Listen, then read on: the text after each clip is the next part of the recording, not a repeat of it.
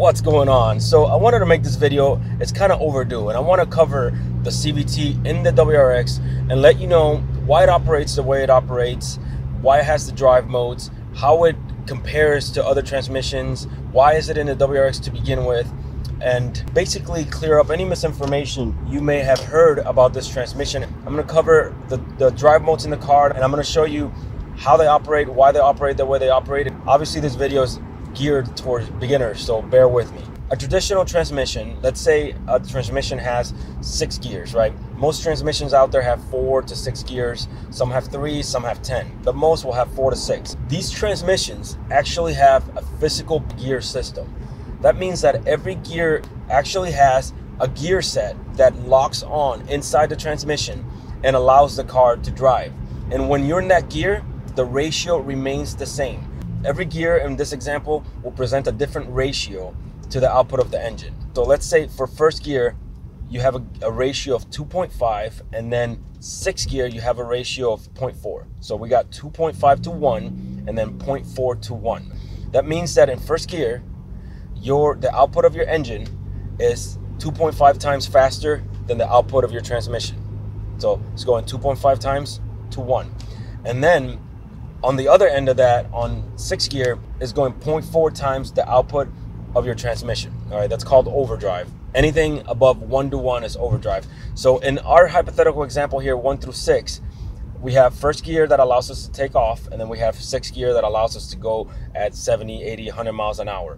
And then sandwich in between, you have 3rd gear that presents something very close to 1 to 1. So the output of your transmission is equal to the output of your engine. This is all the purpose of your automatic transmission. Whether you're going 5 miles an hour or you're going 100 miles an hour, if your car is happy at 2,500 to 3,000 RPMs, that's what the transmission's job is, to keep it around that range regardless of your speed.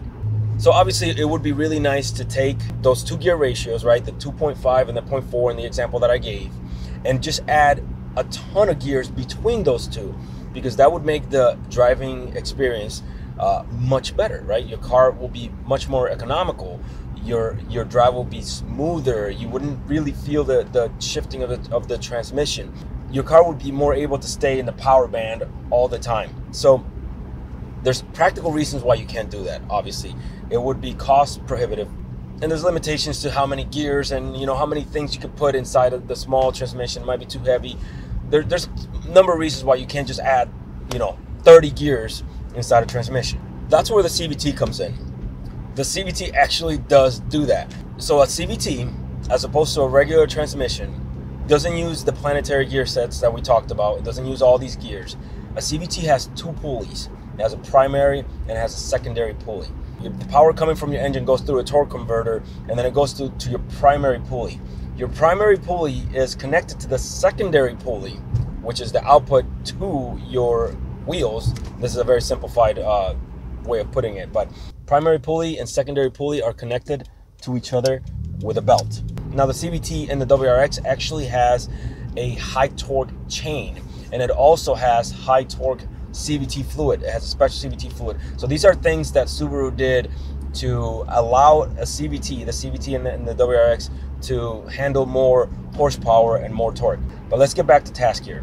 So we have the output of the engine now going through the primary pulley. The primary pulley is connected to the secondary pulley with this chain, and every gear ratio that we talked about. So let's take the hypothetical transmission that we talked about a minute ago. Every gear ratio from 2.5 to 1 to 0.4 is represented between these 2 pulleys. That's why you will always hear people say that a CVT has infinite ratios, and that's because it goes from 2.5, in this example, I'm making this number up, but it goes from 2.5 to 0.4. In between those 2 extreme gear ratios, the pulleys can stop at any point and give you any arbitrary ratio between those 2.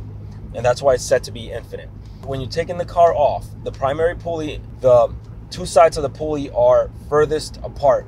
And since the pulleys are shaped like a V, this drops the high torque chain all the way to the bottom. That means that the secondary pulley, the 2 sides of the pulley will actually get closer together, and this will bring the chain all the way out. So this is taken off, right? First gear. and all the way to 0.4 to 1 in our hypothetical example. Now the opposite is true. Now the top, the primary pulley, you have the two sides of the pulley pushed all the way in, bringing the high torque chain all the way to the edge of the pulley, and then the secondary pulley, they're pulled all the way out and the chain rides all the way inside. That's your overdrive, 0.4 to 1, gear 6, you're going 80, 100 miles down the road, whatever the case might be. Generally speaking, CVTs are not known to be very fun transmissions because they are so smooth and they allow the car to stay in whatever power band you actually tune the car for. Since they allow the car to stay in that particular power band, then there's not much fun to the driving experience in them. So they're typically used in smaller cars that are not a lot of fun to drive, right? You wouldn't necessarily expect to see a CVT in a performance car. So right off the bat, it's kind of odd that Subaru would pick a CVT for the WRX. But they did, and they did it very well. So now we know that the CVT does exactly what a regular transmission does, but it does it in a much different way. So given how the job of a CVT is to be continuously variable and to take away as much input from the driver as possible and to keep the RPM range as constant as possible, given all those things, how can you possibly take a transmission like that, put it in the WRX in a way that is fun to the driver, in a way that does justice to the car, the WRX, right? I think actually Subaru did a great job. And the way that they did that is by giving you tons of power and control over the transmission, okay? You might think that you don't, and especially if you don't own the car, but you'd be surprised at how much control you have. So the car's an automatic to begin with, right? We have an automatic car. If you want to drive the car with the full benefit of CVT transmission, you put the car on intelligent mode. When you put the car on intelligent mode and you drive around town, the transmission will be continuously variable, and you will go from a standstill to 70 miles an hour with very little movement of the RPM, the needle. That's your CVT changing continuously and giving the transmission infinite ratios. If you're in unintelligent mode and you want to be a little more aggressive and have more fun, how can you tell the car, hey, I know you're an automatic, but I want to have a little bit more fun? The car will know based on how far down you have the gas pedal pressed. Okay, this is critical. When you hit the gas pedal to 40% and beyond, the car shifts from being continuously variable to stepped. And what it does when it's in that mode is that it goes to preset gear ratios and it stays there. So instead of being continuously variable and moving the pulleys as you're driving and as your speed is changing, the pulleys will stay at their preset ratios for as long as if you have the car manual, for as long as you have the car in that particular gear. Now, if you don't have the car in manual, if you have the car in intelligent mode, automatic, and you go past 40%, it will still do that, but the car will shift for you like a regular traditional transmission, right? While it's very economical to be at 2,500 RPMs or 2,000 RPMs, actually, this car loves to be around 2,000 RPMs. So while that's very economical for the car, that's not very fun for the driver in a WRX, right? We like it more around 3,500, 4,500 RPMs. That's where the car gets really fun. So when you are on this mode, when you're past 40% and you're trying to drive the car in a spirited way, the more you push on the gas pedal, the further down the RPM range your transmission is going to go. It's going to allow you to go well past 4,000, 5,000 RPMs all the way to redline. It's going to allow you to do that. And then eventually it'll shift on its own back to a more reasonable ratio so you don't damage the engine. That's the reason why we have these preset fake gears that everybody says are just programmed in there for the sake of it. So you might ask, why not just have the CVT climb up there where it makes the most torque and just kind of stay there and give the driver that possibility all the time? Imagine if your car was always ready to be at 4,500 RPMs. Your car would be loud. Your car would be very jerky. If it did that all the time, the longevity of your car would suffer quite a bit. Obviously, your fuel mileage would be horrendous. Your car would basically need to be maintained like a stage 3 car all the time. That's the reason why the CVT doesn't just go to that sweet spot and stay there for you all the time. Incidentally, there is one mode that allows you to do that. that mode is there because it's supposed to only be a temporary thing, and that's a launch control. And when you launch your car in launch control, it'll go to, I think it's 5,500 RPMs. I haven't done it in a while, but it'll go to 5,500 RPMs, and it'll stay there, and it'll allow you to go, you know, to infinity and beyond at 5,500 RPMs. It isn't until you let go of the gas that it actually starts going back down. So let me get back to intelligent mode, and I'm actually on a good road here to show you what that looks like. So I'm going to turn around. So I want to show you exactly what I'm talking about. I'm going to keep it, if you can see up there, the accelerator percentage, and I'm going to keep it below 40%. And notice how constant the RPMs stay based on my speed. So I'm going to start at 0, and I'm going to go to whatever speed I can get up to here. And I'm never going to go over 40% so that you can see how the CVT operates in that scenario. So here I go.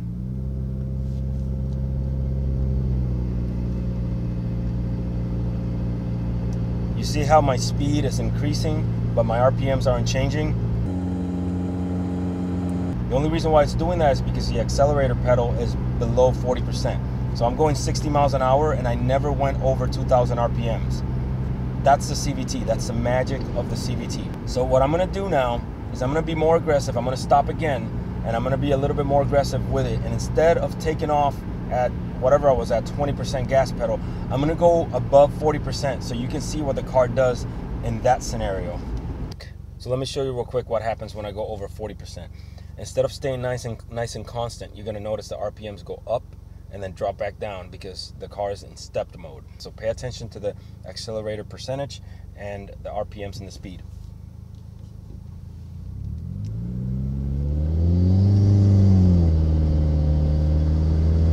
Watch RPMs. See how they drop as it change gears? Okay, I'll slow it down so I don't get a ticket here. But when I went over 40%, the car was no longer continuously variable and it went into stepped mode, okay? That's what I'm talking about. Now, if you go on sports mode, it'll do the same exact thing, but it'll do it at 30% instead of 40%. And that's a way that Subaru takes the CVT in the WRX and allows you to target high RPMs. It's got nothing to do with making you feel like you're driving a regular transmission. Why only have that when you are above a certain percentage on the accelerator pedal? It's doing that because it's allowing you to target higher RPMs, because that's where the car is torquey, that's where the car is fun. Sport Sharp mode doesn't even have a CVT function within it. The transmission, the pulleys are going to 8 preset ratios and they're staying there. I'm gonna put the car on Sport Sharp mode here. So I'm about to make a left here, and I want to show you that it doesn't behave in a CVT way at all. So you're gonna see the RPMs rise and drop just like a regular transmission. I'm trying to turn slowly so my camera doesn't fall. Watch the RPMs. The ratios are very close together. That's why it doesn't get very far before it drops down. Why do that at all? Again, it's doing that because if at any point during any one of those gears you decided, hey, I want to get going on it now, and you hit the gas, then you can actually control the output of the CVT through the gas pedal. Okay, that's why it's doing that. It's allowing you to target those higher RPMs, and it's allowing you to go well past whatever point the car thinks is economical and makes the best fuel economy so that the car is fun. So if I hit the gas right now, see how it stays? So you end up controlling the car with the gas pedal. I hope that illustrates how the CVT operates in the WRX and why it's not just faking gears for the sake of faking gears. So remember earlier when I said that it wouldn't be economical or good for the car to always be at 4,000, 5,000 RPMs? You can do that yourself, and the way that you do that is by putting the car on manual mode. So right now I'm in manual mode, right? And I'm in 5th gear. I'm gonna drop down to, say, 3rd gear and get to about 3,500, 4,000 RPMs, where the car makes a lot of power and it's really fun to drive. So if you wanna be around that area, drop your gear. I'm at 3,500 RPMs now, I'm in 3rd gear. Notice how loud the car is, right? If I hit the gas now, I mean, it gets going. So on manual mode, you have all the power of a regular manual transmission, most of the power. You don't have a clutch, obviously, so you can't just mess around with the RPMs without having the transmission engaged. And the only time that you can do that is while you're parked, obviously, or in neutral. And then there's a rev limiter that doesn't allow you to go past 4,000 RPMs. Right now I'm in 5th gear, and I'll put it on 6th gear. 6th gear takes me to about 1,500 RPMs at this speed. So that's a bit too low, not good for the engine either. So I'll drop it back to 5th gear and keep it 2,000, 2,500 RPMs. This car is perfectly happy at 2,000 to 2,500 RPMs if you're not beating it, right? If you're just driving it around town. If you're beating it, you definitely want to be a little bit higher in the RPM range. You don't want to hit the gas aggressively at a high gear. That's a good way to ruin your transmission. Another thing I want to mention about the drive modes in the WRX is that I just put the car back in automatic, right? So I'm about to make this right.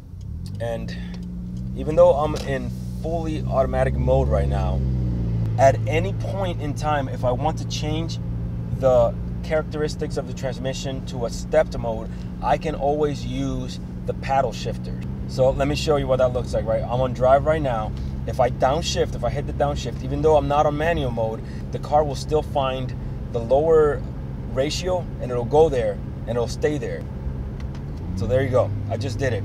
So now the car's in 4th gear, and that's just temporary until your gas pedal normalizes, and once it normalizes and knows everything's good to go, then it drops, it goes back into automatic mode. Really, really neat feature because it allows you to drive the car on automatic mode, and if you need to pass, it's very easy to tap it once or even tap it twice and get into that torquey 4,000 RPMs and you're gone. That's real time, all the time. Really cool feature of the car. We started with a car with a CVT and a boring transmission, and next thing you know, we have 3 drive modes, and within 2 of the drive modes, there are 2 modes. One is continuously variable mode, and then the other is stepped mode.